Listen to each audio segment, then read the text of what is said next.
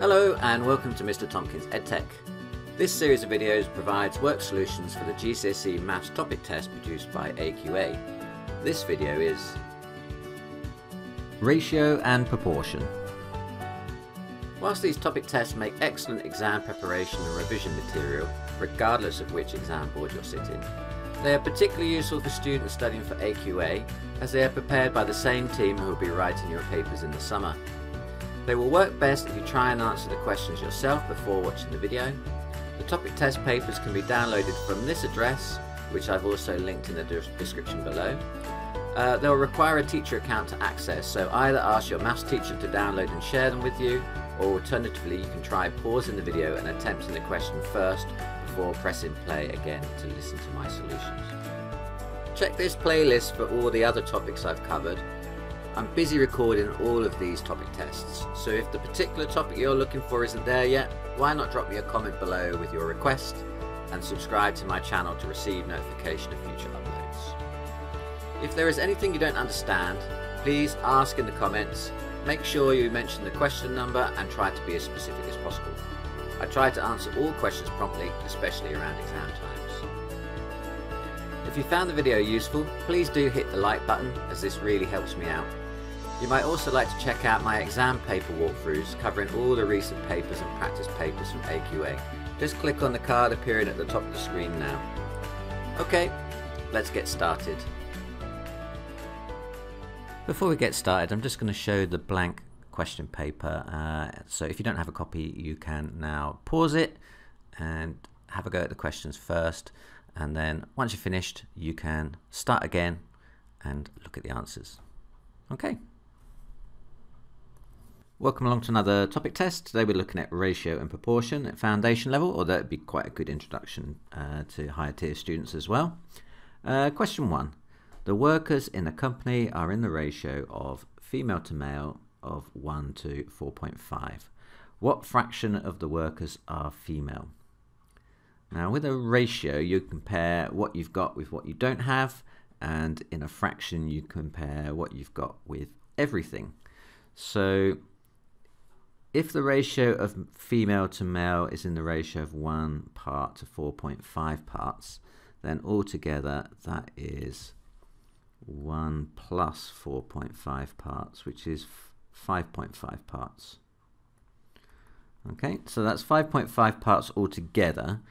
So what fraction of the workers are female? Well, the female ones are the first number, aren't they? They're this number here.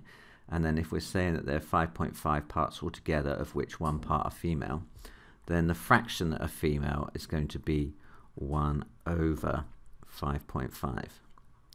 Now, not quite finished yet, have we? Because a fraction can't really have a decimal as a denominator. So let's just double up each of these to get rid of the decimal number. So we're going to write it as an equivalent fraction. So 1 times 2 is 2. 5.5 times 2 is 11. So my answer is 2/11. Part 1b says the company has 150 female workers. How many workers are there altogether? Okay, so we've already been given the ratio of female to male employees. It was 1 to 4.5. Now, if we're told there are 150 females, we can use this ratio to kind of work out how many males there are. If we started with 1 female and then we've multiplied up to get 150 females, we can do the same thing on the other side. So let's just scale this up by a factor of 150. So to work out the number of males, then we need to times 4.5 by 150. So times it by 4, double and double again. So 150 doubled is 300, doubled again is 600. And 0.5 of 150 is another 75, so that makes 675 males altogether. So then how many is that altogether then? So males 675 plus females 150. How many is that altogether then? That's 5. 7 and 5 make 12, so carry 1, 6, 7, 8. I make that 825 employees altogether then. Question 2 says the ratio of a to b is 2 to 7, and we're told that a squared is equal to 36. Work out the two possible values of b. Now notice this is highlighted. Well, it's emboldened, isn't it? So there are two possibilities. Now that derives from the fact that if a squared is equal to 36, there's actually two possible values of a, isn't there? A is going to be, well, what times itself is 36? Well, it's either 6, or it could be minus 6, because negative 6 times negative 6 is positive 36. So we say the solution is plus or minus 6. So a could be 6, or a could be minus 6. So let's take our original ratio of a to b that we were given. We're told they're in the ratio of 2 to 7. So now if we're saying that a is 6, then what's b going to be? Now you'll see from here to here, to go from 2 to 6, that's times in by 3. So if I've times the left hand side by 3, to keep things equivalent, I'm going to have to times the right hand side by 3 as well. 7 times 3 is 21. So if a is 6, then b is 21. So one of my answers is 21. Now what about if a is not 6, but it's negative 6? So I can go from 6 to negative 6 by times in by negative 1. So if I did the same thing to the other side, if I could take this side of my ratio and also times it by negative 1, I'm going to get minus 21. So it could be that b is 21 or it's negative 21. Question 3. A box contains 192 pens.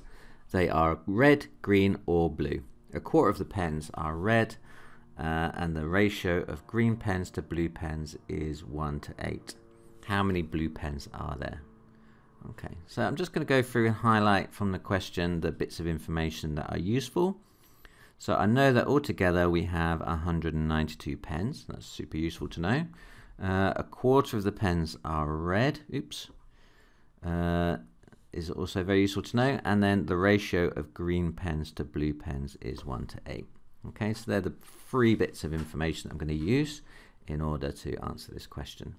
Let's take the first 2 bits of information first, that there are 192 pens altogether and a quarter of the pens are red. So how many red pens is that then?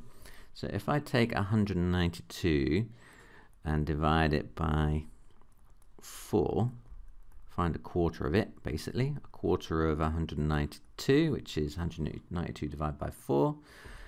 4's into 192.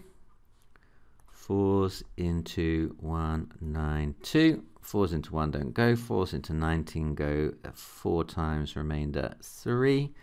And 4's into 32 go 8 times. So that means that there are 48 red pens. Okay, so we've got 48 red pens. So how many pens are not red pens?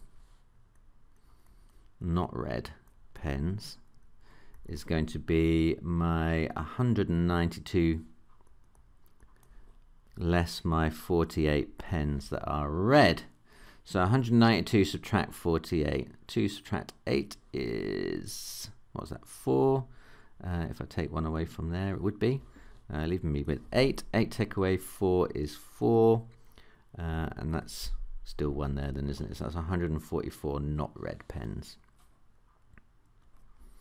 Okay, so I've got 144 pens that are not red, so that means they must be green pens or blue pens. Now the ratio of green to blue is 1 to 8. Green to blue is 1 to 8. So how many shares is that altogether? 1 plus 8 is 9. So if we divide 9 into 144, 144 divide by 9. 9's into 144. 9's into 14 go once. Remainder 5. And 9's into 54 go 6 times, don't they? Okay. Remainder 0. So that means I can then take this ratio of 1 to 8 and scale it up by a factor of 16. And that will tell me how many green pens and blue pens there are. It's a bit like dividing by a ratio, isn't it? That's what I'm doing. So 16 times 1 is 16. What's 16 times 8? 16 times 8. 6 8s are 48. 1 8 is 8 plus 4 is 12. So that's 128, isn't it? Just double check. 128 plus 16 is 144. Okay, so I think I found my answer then. So the number of blue pens then is this number here, is 128. So I've got 128 blue pens. Question 4. We're told that the ratio of x to y is 5 to 1. Then we're asked to circle the equation of y as a function of x. And I've got a few different choices here. Now, if the ratio of x to y is 5 to 1, then that means that when x is equal to 5, y must be equal to 1 then, mustn't it? And then let's just see if I can put those numbers into this equation and see if they work. So if y is equal to x over 5, then that is going to be equal to 5 over 6 then, isn't it? Is that equal to 1? No, 5 6 is not equal to 1, so it can't be that one. Next along, y is equal to x over 5. So if y is 5, so if x is 5, then that's equal to 5 over 5, and 5 over 5 is 1. So that one does seem to be true. Let's just double check the others though. Next one along, y is equal to 5 lots of x. Now that is equal to 5 lots of 5 then, if x is 5, which is 25. So 25 is not the same thing as 1, so that one isn't true. And then finally, y equals 6 lots of x. So if x is 5, then 6 lots of 5 is 30. But that isn't equal to 1 either, is it? So it's not that one either. So the only one that works is this one here. Y is equal to x over 5. Okay? Right, part B says, show that x plus y to x minus y is the ratio 3 to 2. So if x is 5 when y is 1, like we said earlier, then x plus 5 then is going to be 5 plus 1, and x minus y is going to be 5 subtract 1. So 5 plus 1 is 6, 5 subtract 1 is 4. And they're both even numbers, so we can divide them both by 2 to simplify them down a bit. 6 divided by 2 is 3, and 4 divided by 2 is 2, and that gives us our ratio of 3 to 2. Okay, so we've shown that x plus y to x minus y is the ratio 3 to 2, as asked. Question 5. 90 hazelnuts have a mass of 125 grams. Hazelnuts have 630 calories per 100 grams. Work out the number of calories per hazelnut. Okay, so I think I'm going to set this up like a big ratio to start with. So I'm going to have a 3-part ratio. I'm going to have the number of hazelnuts to mass to calories. Okay, and the first part of the question, this bit here says 90 hazelnuts have a mass of 125 grams. So I can write the ratio of 90 to 125 as a ratio then, can't I? So the ratio of hazelnuts to mass is 90 to 125. Okay. Okay, I also know that hazelnuts have 630 calories per 100 grams. So I could write the ratio of mass to calories is 100 to 630. Okay, what I want to do is try and link up these amounts really. So I need to try and work out a way of getting the masses the same for both. Okay, now I can do that by taking my ratio of hazelnuts to mass and dividing it by 5 to start with. You'll see why in a moment. So if I divide both of those by 5, then 125 divided by 5 is 25, and 90 divided by 5 is 18. Okay, and then what I'm going to do is I'm going to times it by 4, and you'll see that 25 times 4 is 100. So then I can link up my two different ratios and make them 1. So 25 times 4 is 100. 18 times 4, double it and double it again. So 18 doubled is 36, doubled again is 72. Okay, so I've got a ratio of 72 to 100 to 630. Okay, so I know how these three things are now linked together. Now I want to know the number of calories per 1 hazelnut, so I need to make this number here 1 and then work out what this number is on the end here. Okay, now in order to do that I need to take my ratio now and divide it by 72. Okay, and on the other side divide by 72 as well. So what's 630 divided by 72? I might reach for a calculator for that one.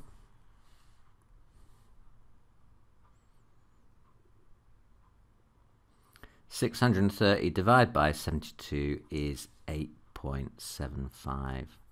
So 8.75 calories per 1 hazelnut. So my answer is 8.75. Question 6. Jake and Kim share some money in the ratio of 1 to 3. Kim gets £90 more than Jake. How much does Kim get? Okay.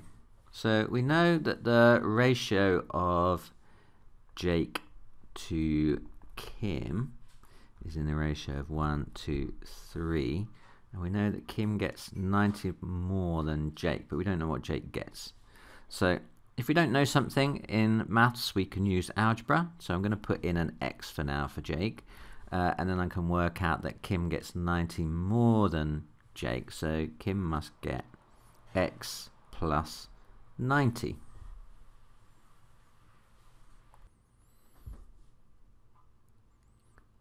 But if Jake and Kim's money is in the ratio of 1 to 3, if Jake got x, then another way of thinking about it is that Kim got 3x, 3 times as much as Jake.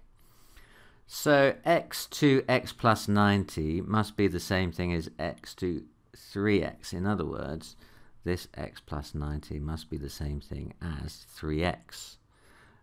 So we can equate them. So I can say that x plus 90 is equal to 3x. Okay, so I've got an equation in x which I can then solve. So let's take x away from both sides. So that will cancel, leaving me 90 on the left and 2x on the right, which means that x must be equal to 45. So if x is 45, then a 3x is going to be 3 lots of 45.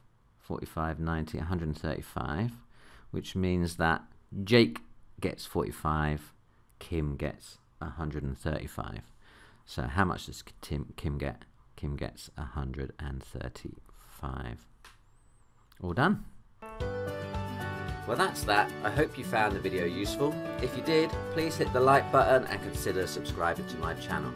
Also, check out the playlist on the right for more topic tests or the one down below for past papers. See you again next time.